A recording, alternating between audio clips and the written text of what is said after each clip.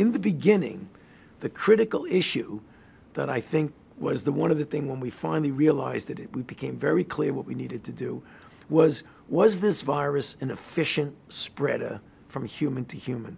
What about community spread? Because there's no doubt that we knew that we would get cases here. And when we got cases here, that people who were documented to be exposed, relatives, husband-wife combinations of someone that comes over, if they get infected, that's not community spread. You know exactly what the source is. A person travels from Wuhan, they're here, they unite with someone, husband, wife, or who would have you, they get infected.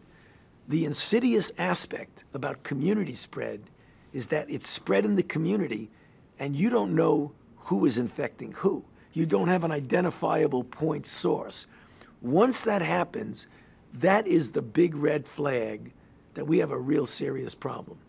And that's when we first started realizing the first community spread that was not related to an identifiable source. That first case of community spread, that California woman with no known connection to China, Italy, or any of these hotspots, was not tested for days before learning she had coronavirus. Now we see an explosion of that. That's what's exactly what went on in New York, went on in Chicago and New Orleans, and what is currently now, as you and I are speaking, which is going on in several of the southern states.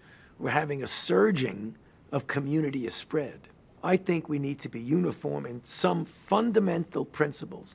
I'm referring to them now as the fundamentals. And the fundamentals are not rocket science. It's universal wearing of masks, avoiding crowds, close the bars, stay physical distance, personal hygiene, washing your hands. When you have restaurants, avoid indoor as much as possible. Outdoor is better than indoor. If you're in a restaurant, make sure it is not capacity, that it's seated separate. If you do those things, masks, no crowds, physical distance, personal hygiene, no doubt you're going to be able to turn these things around with something as simple as that. I think history will judge me by what I've done, and I've devoted my life to public service and my life to public health. And to the extent that they judge me, they can look at the record of what I've been through and what I've done, dating back from HIV to pandemics, and make up their own mind. That's for them to judge. Hi everyone, George Stephanopoulos here. Thanks for checking out the ABC News YouTube channel. If you'd like to get more videos, show highlights, and watch live event coverage, click on the right over here to subscribe to our channel, and don't forget to download the ABC News app for breaking news alerts. Thanks for watching.